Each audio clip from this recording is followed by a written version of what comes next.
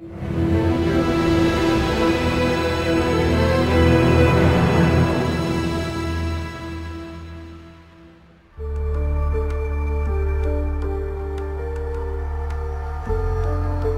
show is a crime show, so it's a procedural drama. You're going to always have the crime, you're going to always have the clues, you're going to always catch the bad guy.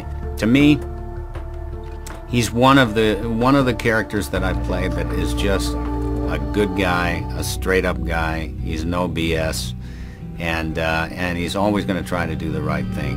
About time we squeezed a name out of this messy apartment. This is the first time I've ever done, a video game. The only thing I could quite kind of relate to it is when I did a pinball machine, a pinball game for Apollo 13. It's something that I enjoy doing, and certainly it's, playing this character is something that I enjoy, so this is just another extension of playing the character, and it's, I'm interested to see what the game turns out to be.